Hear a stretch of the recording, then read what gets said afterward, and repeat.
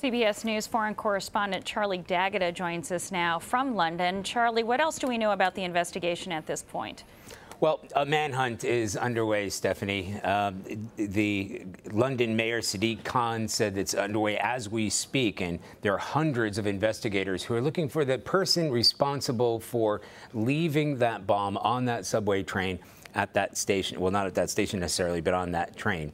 Now, we have to remember, this is Britain. There are CCTV security cameras everywhere, including on that train. This is something that was put into place after the July 7th bombings in 2005. So there will be CCTV footage, not only of the train itself, but the train stations. They'll be looking at that. They'll be talking to eyewitnesses. But the important thing is there have not been any arrests made yet.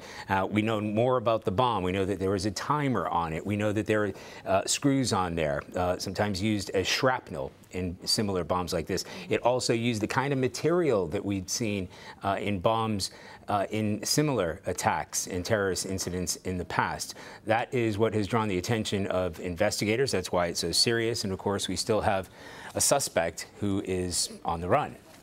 You know, President Trump, as you have heard, Charlie, tweeted out this morning that the people or the person who carried out this attack were terrorists already known to Scotland Yard. Do we know if any of that is true? And how are British authorities responding to that tweet from the American president?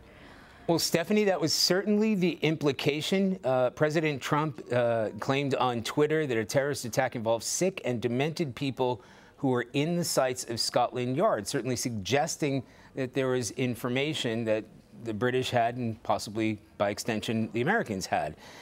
When she was asked about Trump's potential breach of Convention on Intelligence Sharing, British Prime Minister Theresa May was critical of the U.S. president, saying, "I never think it's helpful for anybody to speculate on what is an ongoing investigation." The Met Police jumped into that, saying the president's comments were unhelpful and pure speculation. So that was the reaction here. Again, the suggestion is that British authorities know who the perpetrator or perpetrators of this attack are, and Americans know as well, and they're just not providing that information.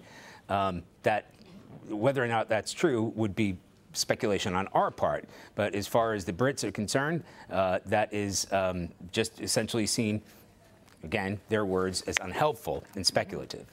Charlie D'Agata reporting from London. Charlie, thank you. Thank you.